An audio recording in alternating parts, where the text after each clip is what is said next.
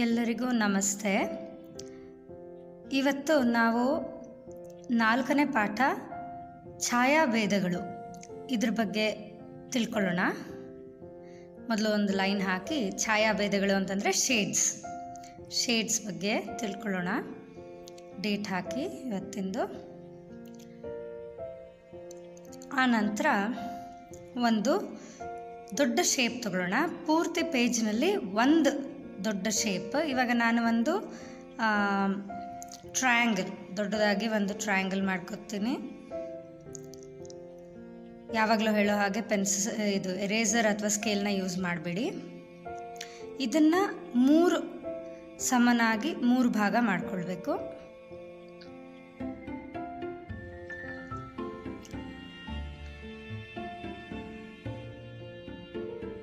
ಈಗ ನಾವು ಸರಳವಾಗಿ 3 ಶೇಡ್ಸ್ನ ಕಲಿಯೋಣ. ಛಾಯಾಭೇದದಲ್ಲಿ 3, ಒಂದು ಲೈಟ್, ಒಂದು ಮೀಡಿಯಂ, ಒಂದು ಡಾರ್ಕ್. ಲೈಟ್, ಮೀಡಿಯಂ ಮತ್ತು ಡಾರ್ಕ್. ಓಕೆ, ಈಗ ಈ ಲೈಟ್ ಶೇಡ್ ಮಾಡುವಾಗ ತುಂಬ ಹಗುರವಾಗಿ ಪೆನ್ಸಿಲ್ನ ಹಿಡಿಬೇಕು. ನೀವು ಎಷ್ಟು ಗಟ್ಟಿಯಾಗಿ ಒತ್ತುತ್ತೀರೋ ಪೆನ್ಸಿಲ್ನ ಅಷ್ಟು ಗಾಢವಾದ ಶೇಡ್ ಬರುತ್ತೆ. ಆ ಪೆನ್ಸಿಲ್ನಿಂದ ನೀವು ಮಾಡೋದು ಒಂದು ಲೈನ್ ಭಾಳ ಗಾಢವಾಗಿ ಬಣ್ಣ ಬರುತ್ತೆ. ಹಾಗೆ ಮಾಡಬಾರ್ದು. ಹಗುರವಾಗಿ ಪೆನ್ಸಿಲ್ನ ಹಿಡ್ಕೊಂಡಾಗ ಲೈಟಾಗಿ ಶೇಡು ಬರುತ್ತೆ. ತುಂಬ ಹಗುರವಾಗಿ ನಾಜೂಕಾಗಿ ಮಾಡಬೇಕಾದಂಥದ್ದು. ಪೂರ್ತಿ ಮೊದಲನೇ ಒಂದು ಭಾಗನ ಪೂರ್ತಿ ಲೈಟ್ ಶೇಡಲ್ಲೇ ನಾವು ಕಂಪ್ಲೀಟ್ ಮಾಡಬೇಕು. ಹಗುರವಾಗಿ ಎಲ್ಲೂ ಬಿಳಿ ಜಾಗ ಬಿಡ್ದಲೇ ಆದಷ್ಟು ನೀಟಾಗಿ ಫಿಲ್ ಮಾಡಬೇಕು. ಅದನ್ನ ಪೂರ್ತಿ ತುಂಬಬೇಕು. ಮೊದಲನೇ ಬಾಕ್ಸ್ ಪೂರ್ತಿ ತುಂಬಬೇಕು. ನಾವಿವಾಗ ಈಗ ಅಷ್ಟು ಮಾತ್ರ ತುಂಬಿ ಮುಂದಿನ ಇದಕ್ಕೆ ಹೋಗ್ತೀವಿ, ಇದು ಮೀಡಿಯಮ್ ಶೇಡ್ ಮಾಡಲಿಕ್ಕೆ. ಸೊ ಎರಡನೇ ಇದರಲ್ಲಿ ಮೀಡಿಯಮ್ ಶೇಡ್ ಇರುತ್ತೆ, ಮೀಡಿಯಮ್ ಟೋನ್ ಇರುತ್ತೆ. ಅದು ಸ್ವಲ್ಪ ಗಾಢವಾಗಿರುತ್ತೆ. ಮೊದಲನೇ ಶೇಡ್ ಏನಿರುತ್ತೆ ಅದಕ್ಕಿಂತ ಗಾಢವಾಗಿ, ಅಂದರೆ ಮೊದಲನೇ ಬಾಕ್ಸಲ್ಲಿ ನಾವು 5-10% ಅಷ್ಟು ಶೇಡ್ ಹಾಕಿದರೆ, ಎರಡನೇ ಇದರಲ್ಲಿ ಮೀಡಿಯಮ್ ಟೋನಲ್ಲಿ ನಾವು ಒಂದು 50% ಅಷ್ಟು. ಯಾಕಂದರೆ ಇವಾಗ ನಾವು 3 ಭಾಗ ಮಾಡ್ಕೊಂಡಿರೋದ್ರಿಂದ ಅದನ್ನು ಇವಾಗ ಮಾಡುವಾಗ ಏನು ಅಂತಂದರೆ ಒಂದೇ ಸರ್ತಿ ಒತ್ತಿ ಮಾಡಬಾರ್ದು. ನಿಧಾನವಾಗಿ ಅಷ್ಟೇ ಹಗುರವಾಗಿ ಇಟ್ಕೊಂಡು ಪೆನ್ಸಿಲ್ನ ಪೂರ್ತಿ ಶೇಡ್ ಮಾಡ್ತಾ ಮಾಡ್ತಾ ಮಾಡ್ತಾ ಅದ್ರ ಮೇಲೆ 2ನೇ ಸರ್ತಿ 3ನೇ ಸರ್ತಿ ನಿಮಗೆ ಎಷ್ಟು ಡಾರ್ಕ್ ಬೇಕೋ ಅಷ್ಟು. ಯಾಕಂದರೆ ನಾವು ತುಂಬ ಒತ್ತಿ ಮಾಡಿದ್ರೆ ಏನಾಗುತ್ತೆ, ಹಿಂದೆಗಡೆ ಪೇಪರ್ಗೆ ತುಂಬ ಪ್ರೆಸ್ ಆಗಿ ಒಂದು ಮಾರ್ಕ್ ಬೀಳುತ್ತೆ. ಆ ಥರ ಒತ್ತಬಾರ್ದು.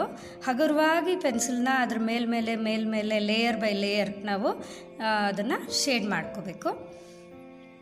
ಈಗ ಎರಡನೇದನ್ನು ಪೂರ್ತಿ ಮುಗಿಸ್ಬಿಟ್ಟು ಆ ನಂತರ ನೀವು 3ನೇದಕ್ಕೆ ಹೋಗಬೇಕು. ಇವಾಗ ಮಾಡುವಾಗ ಅಲ್ಲಿ ಮಧ್ಯ ವೈಟ್ ಸ್ಪೇಸಸ್ ಸಿಗುತ್ತೆ. ಈಗ 3ನೇದಕ್ಕೆ ಹೋಗೋಣ. 3ನೇದನ್ನು ಮಾಡುವಾಗ ನಾವು ನೀಟಾಗಿ ಅದೇ ರೀತಿ ಮೊದಲನೇದು ಏನು ಟೆಕ್ನಿಕ್ ನಾವು ಯೂಸ್ ಮಾಡೋದ್ವಲ್ಲ, ಹಗುರವಾಗೇ ಮಾಡ್ತಾ ಮಾಡ್ತಾ ಮಾಡ್ತಾ ಅದ್ರ ಮೇಲೆ 2 ಸರ್ತಿ 3 ಸರ್ತಿ ನೋಡಿ, ಮತ್ತೊಂದು ಸರ್ತಿ ಮಾಡಿದಾಗಲೇ ಅದು ಪೇಪರ್ನ ಹರಿದಲೆ, ಪೇಪರಿಗೆ ತೊಂದರೆ ಮಾಡ್ದಲೆ ನಮ್ಮ ಶೇಡು ನಿಧಾನವಾಗಿ ಡಾರ್ಕ್ ಆಗ್ತಾ ಹೋಗುತ್ತೆ. ಸೊ ಇದು ಡಾರ್ಕ್ ಶೇಡ್ನ ನಾವು ನೀಟಾಗಿ ಮಾಡ್ತಾ ಇದ್ದೀವಿ. ಈಗ